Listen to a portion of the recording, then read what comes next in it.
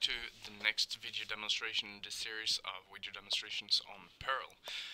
In this demonstration we're going to talk about how to run system commands from within Perl, because a very big strength about Pro script programming is to use script programming to make the system do stuff. So maybe you want to automate adding users, or you want to have a script that grabs information from the system for you, or whatever it may be. But to utilize this, or to do this, we have to find a way to execute system commands from within our script, and we also have to find a way to capture the data that is generated by the system commands, so that we can use our programming language or our script program to fetch some data from using system commands and then modify it in our script in some way.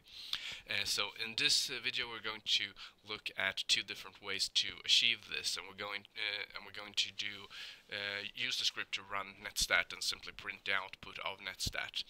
So just for information, netstat is a command that you can run from command line, and is used to output all sorts of information about network connections and what ports the computer is listening to, and so on and so forth.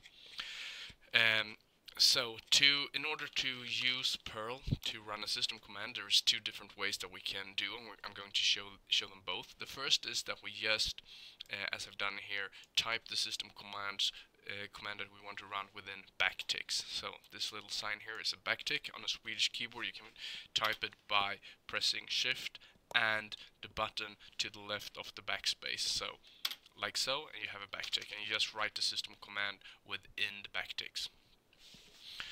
So if what we've done here is basically that we're running netstat, and if we want to capture the output of netstat to a variable, we just declare the variable and an equal sign. So what we do here is that we declare the variable netstat, and we assign that variable the value that is created when we do the system command netstat. So if I run this program now, I have to save it first.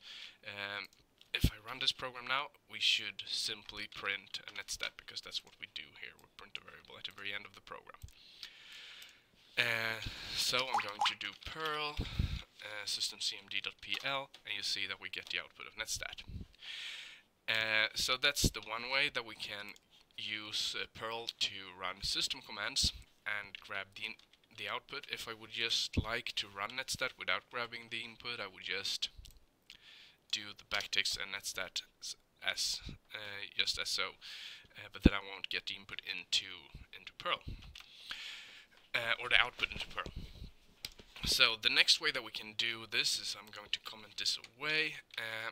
I want to show you two things. First, you see here that my $netstat variable 2 is getting the value of the system command netstat again, but this time I'm using the system command. So what I'm basically doing is that I'm writing system, and then within a parenthesis I can do the system command that I want to run.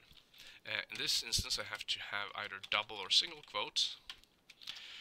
If I have double quotes, you should know that when you use double quotes, whatever is in here is interpreted. So for instance, the variable here is interpreted with the content of the variable, which in this case is systemd. We're going to see the effect of that later.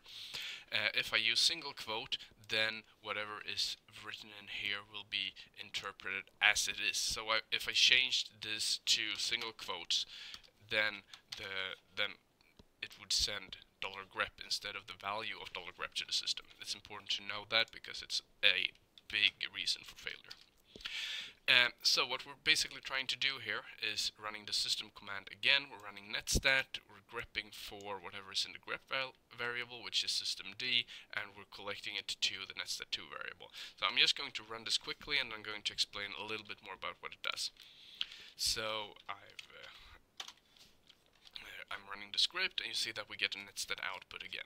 If you look carefully, you can see that the output up here contains many lines with a little bit of everything, but if you look at the output down here, you can see that I'm only getting the lines that contains systemd, and that's because I included a grep here.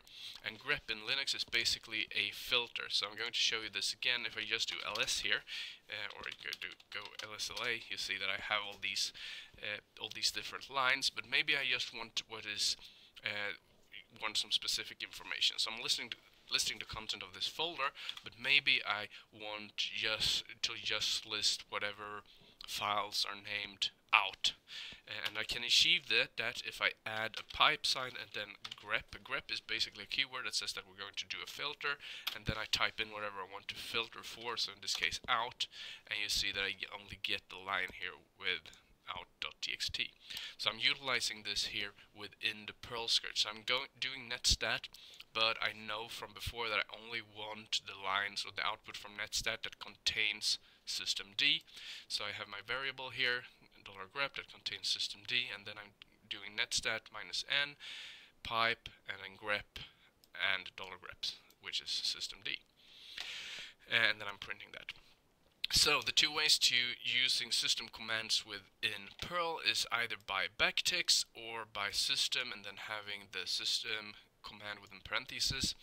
And if we want to capture the output of a system command to a variable, we just create a variable and assign that with the value of the system command. And we can print it or loop it or do whatever we want to it. So that's it for this short video demonstration.